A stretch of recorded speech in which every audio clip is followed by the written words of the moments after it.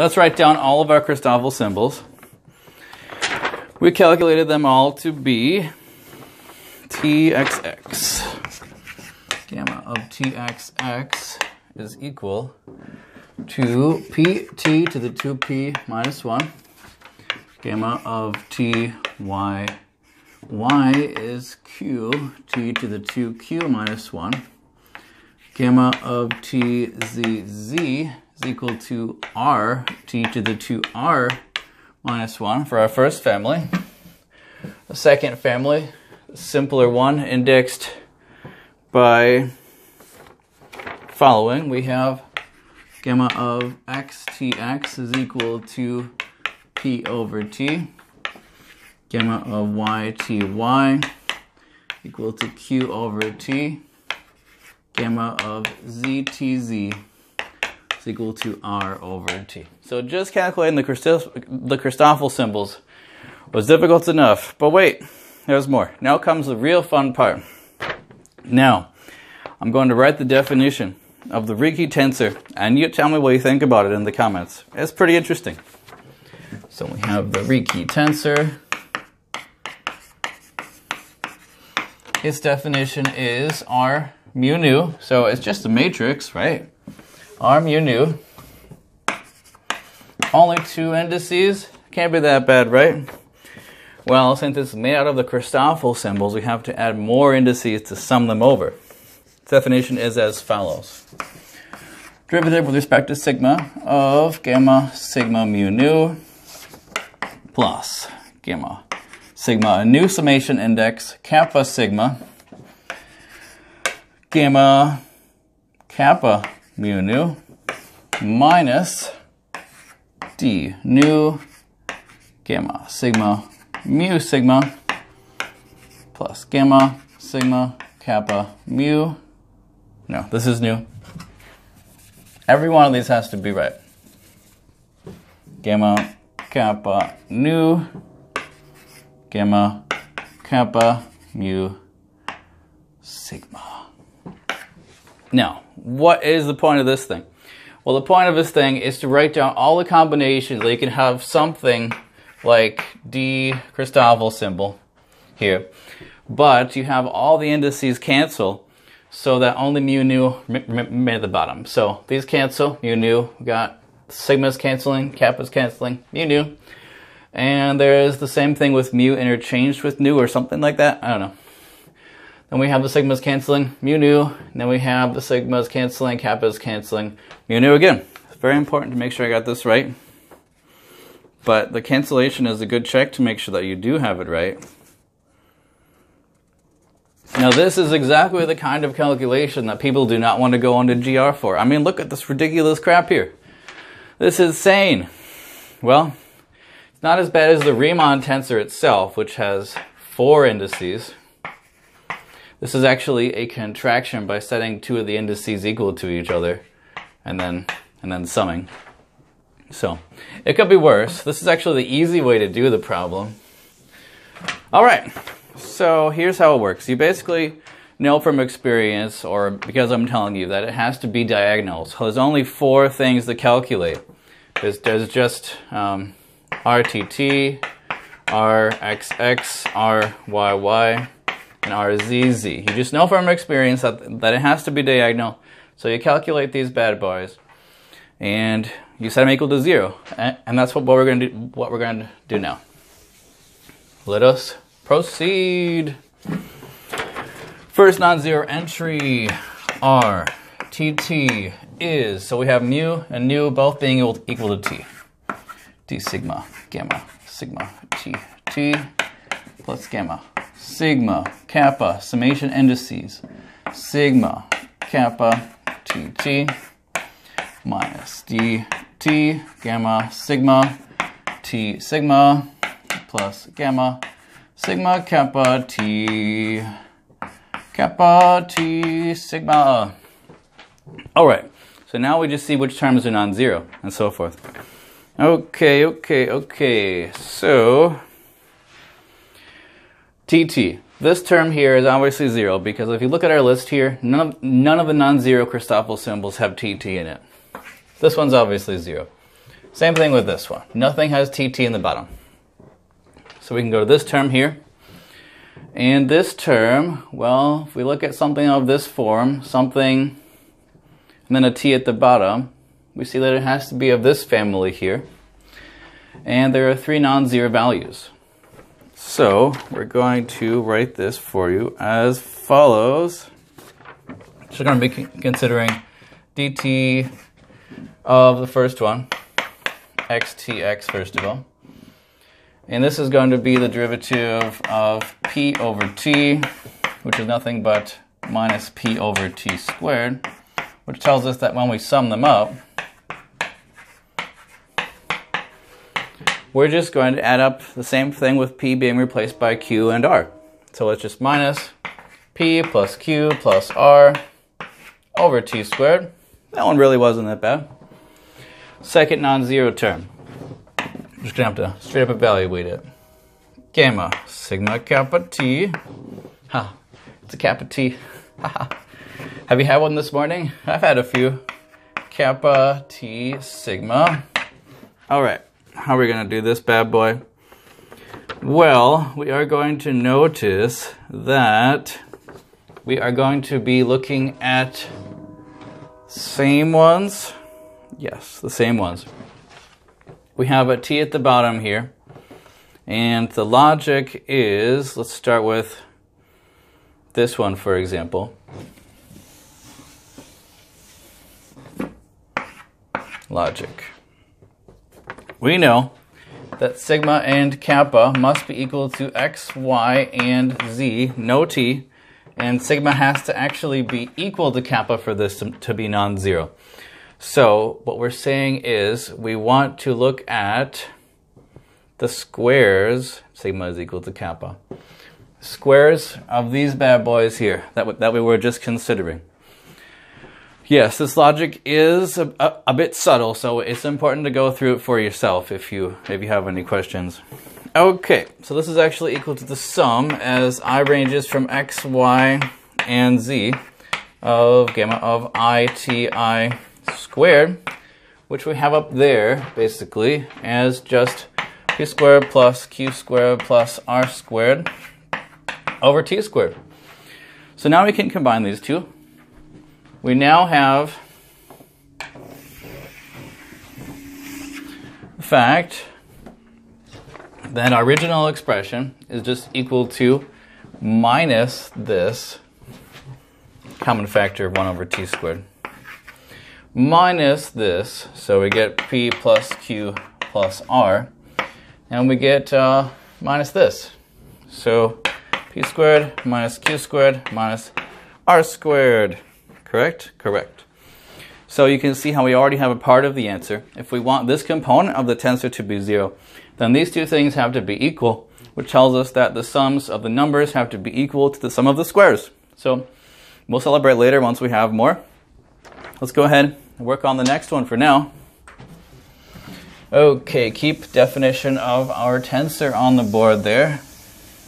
It's a very important, big definition. Incidentally, I'm sorry about the length of this video. I know that most of you aren't going to watch the video, but thanks so much for sticking with me so far. You can feel free to skip ahead, fast forward. You can put me on like 5 times speed if you want. I just think it's important for everyone to see that GR is really not as bad as people make it out to be. You can do it. You don't have to be superhuman. I'm not. I can do it. So can you. That's the whole idea. Okay. Let's look at our next non-zero term, which is our xx. Okay. So we have mu and nu both being equal to x. Sigma is our summation variable. Xx plus sigma, kappa sigma, kappa xx minus dx, sigma x sigma plus sigma kappa x, kappa x sigma. X derivative 0, bad x derivative. You don't do anything. We don't need you. Get out of here. All right. So now I'm going to start computing this bad boy. If we have x's on the bottom here, Well, there's only really one non-zero term. D sigma xx. Only one thing has two x's, which is this one. So, and the index is t. dt txx, which is time derivative of pt to the 2p minus 1. P comes outside. P 2p minus 1. T to the 2p minus 2, which we're actually going to write for the remainder of the video as t to the 2p minus 1, because honestly it just looks better. And yep, this is our first part. This is our first part, making sure it's right. P to be this one. Yep, great. First part is this one. Is anything else going to be 0 just to make our lives easier? No, unfortunately, it's not going to be 0. We have to calculate more of these stupid things. Okay, so we have gamma of sigma, kappa, sigma. I'm doing this one now. Kappa, xx, right? Sigma, kappa, xx. Okay, this is going to be non-zero for actually kappa equal to t, and sigma ranging over x, y, and z. Why is this? Well, I'm looking at this one here. There's only one component, again, which has two x's, which is this one. So we can actually factor this one out. So it becomes gamma txx times the summation, as I ranges from x, y, and z of gamma iti, which we can do pretty easily. Looks kind of scary, even in my notes, but you can certainly do it. Okay, txx. Well, we have pt to the 2p minus 1 times the itis, summation of the itis. Well, looking at an iti, it's just a common factor of 1 over t. And then you have p plus q plus r. So it's really not that scary at all, which is now equal to... Don't really have enough room.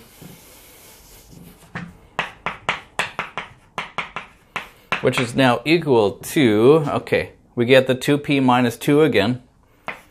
P plus q plus r, t to the 2, p minus 1. Is this right? Is this right? People come on. Yep, it's right. We have one more of these stupid square of Christoffel symbols to calculate. We have to calculate this one. Gamma of sigma kappa x sigma. Logic here is that we have two non-zero symbols here. We have sigma equals t and kappa equals x, or we have sigma equals x, kappa equals t. And because this expression is symmetric, there's a factor of 2 times gamma txx, gamma xtx. This is incidentally the part where I messed up the first time I did this. I thought one of these terms was 0, so I didn't get the appropriate cancellation, which you'll see in a bit. It's important to have this. It's really important. Okay. Upon doing this, okay, txx, xtx. 2 txx, p, t to the 2p minus 1, xtx, just p over t, which simplifies to 2p squared, t to the 2, p minus 1. And now we have all the components that we need to add them all together and to get our Christoffel symbol. And I'm running out of room, of course. What do you expect? All right. It is now simply equal to, I'm looking at this line, of course. First thing I calculated, there's going to be a common factor of 2 to the p minus 1. I know that for sure. I have to add p to the 2p minus 1. I also need to add p plus q plus r. And I also need to subtract, yes, I need to subtract a 2p squared. You see that this cancels with this. And our final answer is just p times p plus q plus r minus 1, t to the 2 p minus 1. Pretty sure. Yes, it is. It is the answer. And now we can calculate the other spatial components similarly. I'm going to write them all for you now. And this is all the information needed to set this equal to 0 and solve for the conditions on p, q, and r. But we can see from this one already that p plus q plus r has to be equal to 1 for this to be equal to 0. So let's go ahead and write everything that we have so far. All right.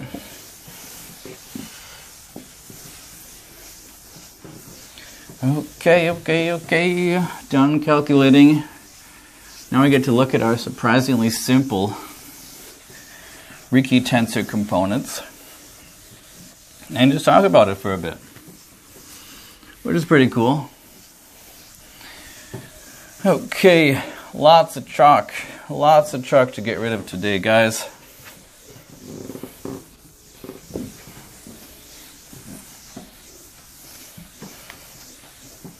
Want to be able to see everything, of course. It's pretty bad, but you can see it. Okay, so let's celebrate and write down all of our Ricci Tensor elements. So we had our TT as, what did we have our TT as?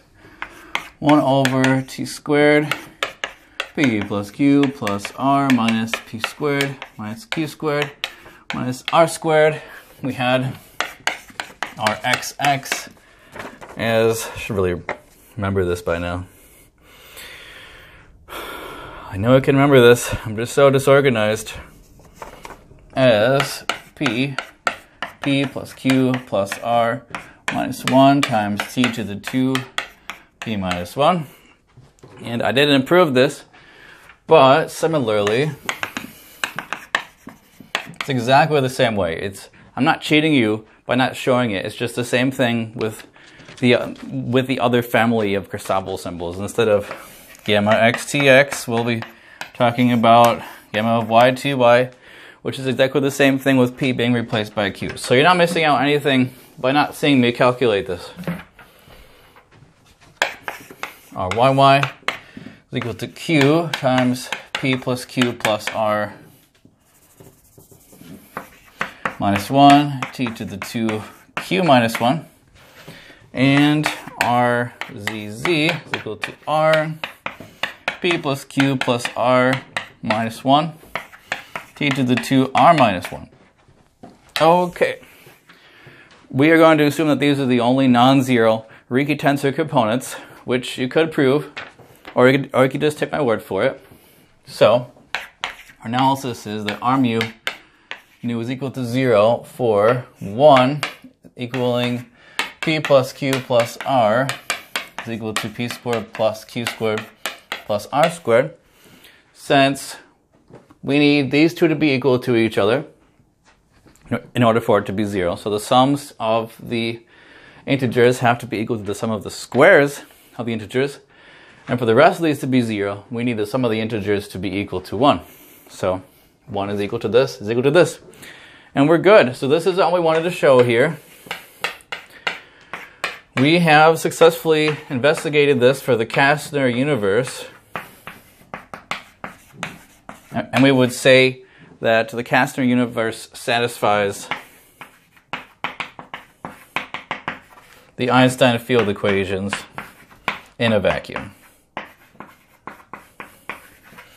which is all R mu nu being equal to 0 is. You can show pretty easily in every GR book ever that if you have no matter or energy, that you're always going to have the geometry being equal to 0, which you can then solve for the metric. Instead, we just plugged in a metric as a guess, found these conditions on P, Q, and R. And thanks so much for sticking with me if you did. If you did not, I'll make a shorter one sometime in the future, but I'll try since GR is pretty complicated. But if you want to see more, please say so in the comments, and like, subscribe, tell your friends. Have a great day.